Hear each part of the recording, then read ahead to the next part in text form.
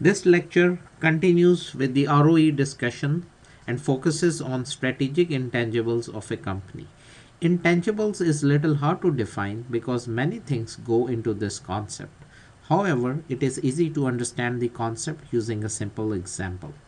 Technologies and times have persistently changed over the past many decades, but the brand name or reputation of some companies like Coca Cola and Gillette have not changed.